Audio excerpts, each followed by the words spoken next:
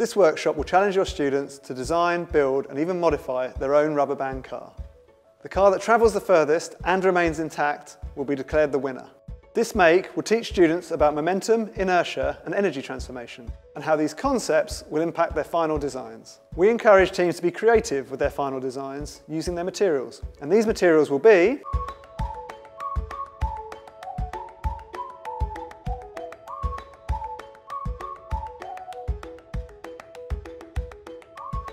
This challenge will take no longer than 2 hours, and for guidance, you'll find breakdowns within the toolkit. There are recommended warm-up activities available, which will introduce your teams to key concepts they'll need within the challenge. The worksheets will provide everything the student needs to get started. And as a facilitator, you can circulate the room and give help wherever needed. When teams have completed their builds, it's time to put them to the test, log their results, and announce the champion. Use the quiz and discussion points provided to wrap up the session and reiterate what's been learned. Find out some more information, including some handy top tips. Visit the download link situated in the teaching section of your toolkit. So, what we're going to do is we're going to try and make a card just like this, and then once we've made it, there might be some things that the students can actually change and improve upon. The first thing we're going to do is make the sides of the car. So for that, we're going to need 3 lollipop sticks and some rubber bands. So then we're going to go round here 3 times, and again here.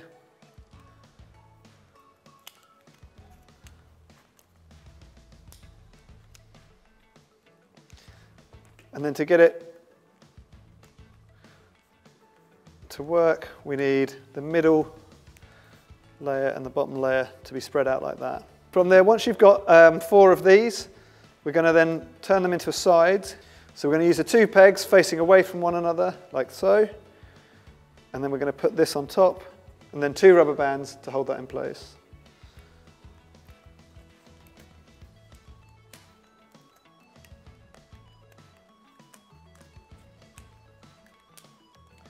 So it should look something like this when you're finished, and then we can make a second one, and that's the beginnings of the chassis for our car. From there, we're going to connect these 2 together. And we can actually slot a lollipop stick between the 2 teeth of the clothes peg and do the same on the other side.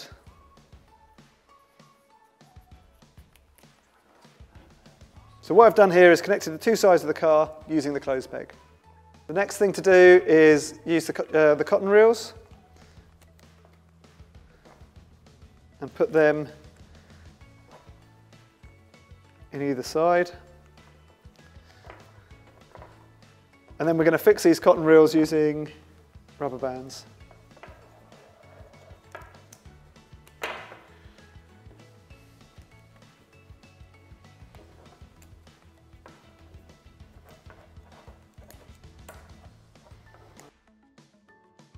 And as you can see, we've now fixed the cotton reels to the chassis. So when we wind the car up, the rubber band is going to pull these 2 together. So what we're going to want is the 2 clothes pegs to actually touch one another in the middle there, which is what we've got here.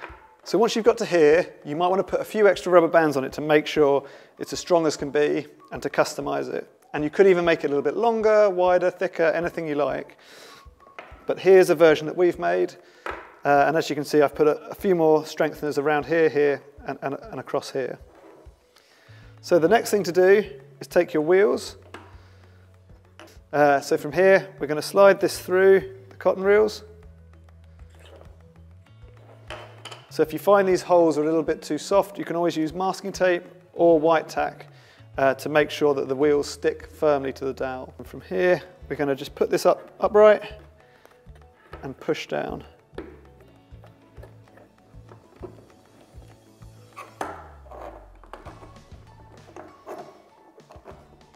So that should give a firm fit.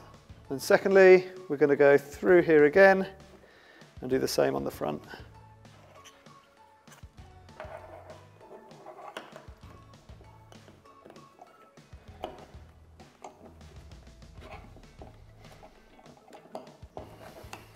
So the very last thing to do is add the elastic band. What we've found is that 3 bands is often a good strength, but again, the students are going to want to test out the different versions and different strengths for them. If you have 3 in each hand, taking them like this, you can make a loop and get them to a point where they're connected.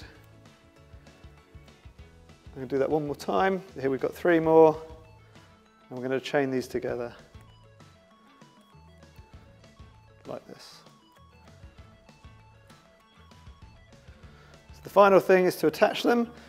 I found a little bit of white tack on the front. It's helpful. So on this rear lollipop stick, we're going to attach the final rubber band.